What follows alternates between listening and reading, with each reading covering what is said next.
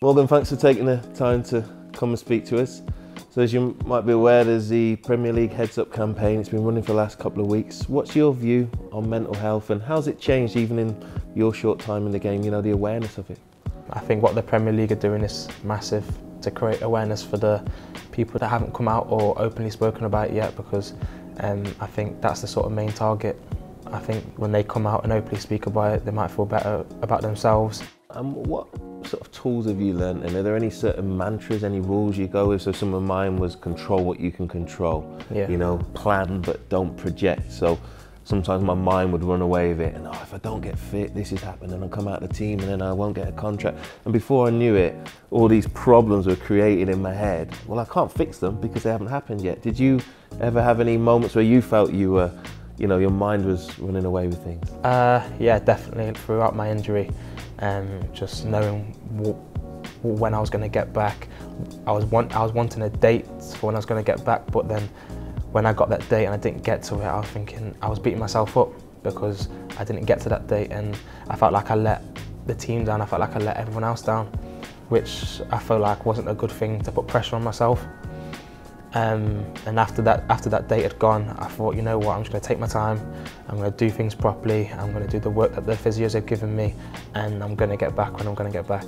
And you say you felt anger at times. So sometimes for me, I took it out on maybe my closest people, you know, my parents, you know. Yeah. Did you ever find that at home?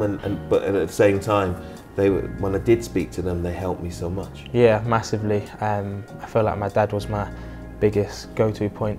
I used to go home after training when I had my pain.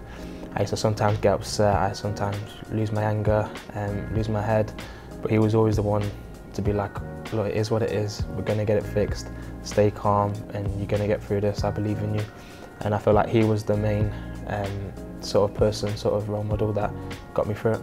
And obviously you love playing football, it's the best job in the world. So did anyone ever, what I was told again was, feeling low about not being able to do your job at times is a normal reaction to an abnormal situation. If a DJ couldn't play music, you know, for that. So is that something again that you realised that to feel how you were feeling was normal? Yeah, it's normal.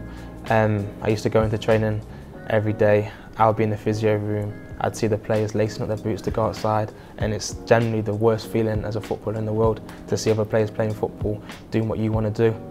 But it's all part of the process, you know. You have to have them low points in your life to be able to bounce back stronger and feel good about yourself.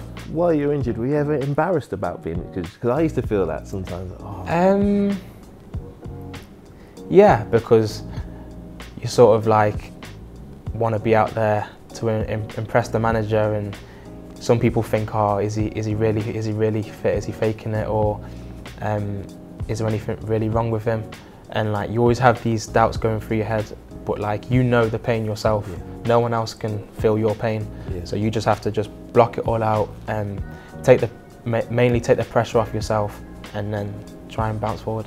You say you have to accept it in this profession, so I think maybe if you're footballing, people want to talk about your performance, but some of the real personal comments, when I do the media side now, and sometimes people make comments that I think you don't know me, and it seems like I could get 50 nice messages, but that one horrible message can sometimes strike me a bit deep, and I'm pretty well double your age, so that can still hurt me. So how have you dealt with that side of it? It is hard, because you see all the nice messages, and then like you said, you see that one that like might affect you because you might have been through that, and it might affect you in a bad way. But like I said, in any industry, you have to like put it to the side and show people what you are about and prove that you're better than that.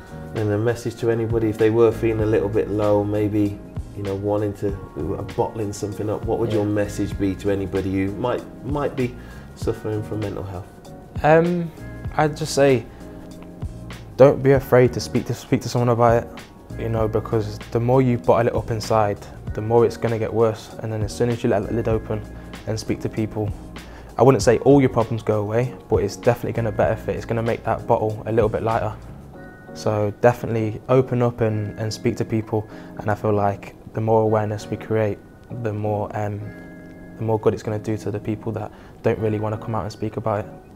Great message, top man. Thank you very much. Thank you. Cheers. Thank you again. very much.